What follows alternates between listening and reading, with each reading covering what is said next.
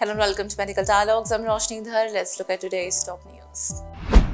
ICMR releases new dietary guidelines encouraging consumers to read food labels for healthier choices. The ICMR has issued updated dietary guidelines emphasizing the importance of reading food labels to make informed and healthier food choices.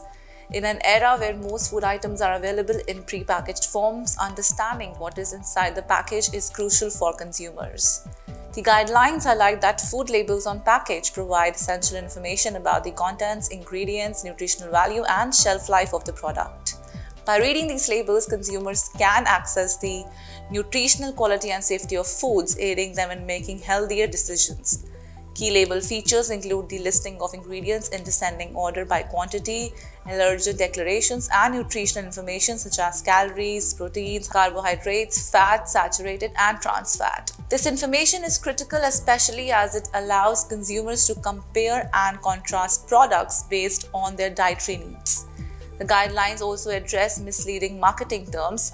For example, products labeled as made with real fruit or containing fruit juice might only contain a small percentage of actual fruit, potentially alongside added sugars and additives. Similarly, sugar-free products might not contain traditional sugar but could include other high-calorie sweeteners or carbohydrates affecting blood sugar levels and calorie intake.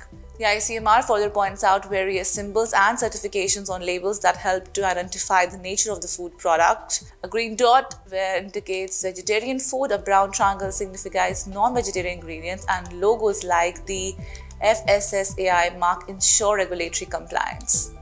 Additional symbols such as those for fortified foods or vegan products help cater to specific dietary preferences and requirements. Moreover, the ICMR urges consumers to be vigilant and to verify claims by closely examining the nutritional facts and ingredients listed, especially when products claim to be low-fat or have specific health benefits. This vigilance helps avoid the pitfalls of misleading claims that might imply health benefits where there may be none. That's all for today. Stay tuned to Medical Dialogues for more updates. Never miss a medical update from Medical Dialogues.